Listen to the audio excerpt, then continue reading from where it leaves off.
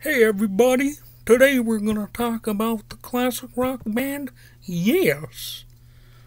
According to Steve Howe, they're putting out a new album at some point, I guess, or if maybe they even put it out already. I don't know.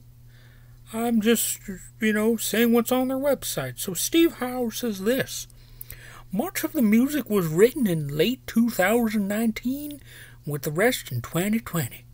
We commissioned several orchestrations to augment and enhance the overall sound of these fresh new recordings, hoping that our emphasis on melody, coupled with some expansive instrumental solo breaks, keeps up the momentum for our listeners. And this is according to Steve Howe on the website yesworld.com, the official website of classic prog rock band Yes. Okay, so we're going to get into the history of Yes. Okay? Yes? Okay. So after seeing an early King Crimson gig in 1969, Yes decided to go in a more technical, progressive direction, and they released their first long-play album simply titled Yes. Though their lineup has changed many times throughout the years, including an incarnation often called ARW, or Anderson Rabin Wakeman, they have managed to maintain a solid fan base and have entered progressive rock's pantheon, so to speak. In 1971, under what might be called the classic Wakeman and Howe years, the band released their first hit single, Roundabout, which was produced by the band and Eddie Offord, or Eddie Offord, don't know how that's pronounced, might be Offord, might be Offord, I don't know. But, he did help produce the album. Anyway, Roundabout is known for its driving bass line. The track also highlights the typical stylings of singer and guitarist John Anderson. The album contains songs in the pop/rock and progressive rock styles, with Roundabout certainly being the heaviest of the tracks from that particular collection. The band's sixth album, Tales from Topographic Oceans, is considered to be one of their most divisive releases. Nevertheless, for some, it's still one of the most celebrated albums of the 1970s. Imagine that.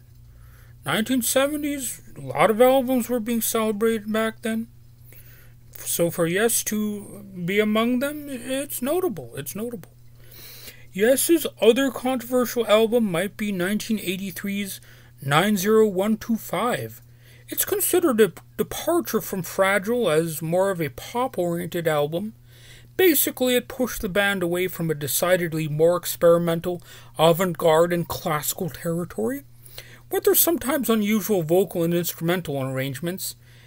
In this case, though, all that was taking a back seat to conventional pop dynamics, or maybe lack of dynamics, if one wishes to be snooty about it. Anyway, 90125, not to be confused with 90210, but 90125 is noted for featuring the hit single, Owner of a Lonely Heart, which enjoyed commercial success but divided fans. You gotta have them divided a little bit, you can't have universal acclaim throughout the entire band's run. I mean, what would that mean? It'd mean they were lemmings or sheep or some type of unlikable, unlovable animal. Let's see. Where was it? Okay, yes. However, it could be seen partly as just another phase in the band's career, as their album Relayer was more of a jazz fusion effort. You got that jazz fusion. Their 1986 album, Big Generator, was actually their 12th one, definitely suggesting a prolific band. Now, in case you don't have a dictionary or a thesaurus present and handy, prolific means they put out a lot of stuff, made a lot of music, in this case. The band, of course, is not solely known as a unit, but for its individual musicians. For example, guitarist Steve Howe has some solo acoustic tracks that might pop up on a Spotify or Pandora auto-generated playlist, or maybe Amazon if you have that as well, you know. He's known for some solo acoustic tracks. Basically, there's a lot of stylistically diverse musicianship to choose from between individual albums, singles, any box sets they threw out, some live performances, you know, live recordings and studio albums and blah, blah, blah, you know. Maybe they could, send you an Instagram of a unique track especially made for you. I don't know.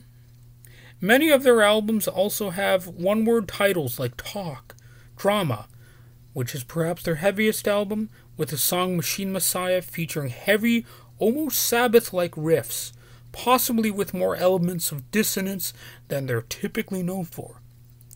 So the band continues to perform occasional concerts to date, and as noted, they appear to have new plans, future plans. They're broadening their horizons ever still.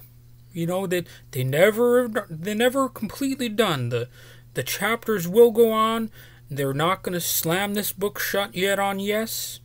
It's going to keep on expanding and blooming like a goddarn flower of progressive rock.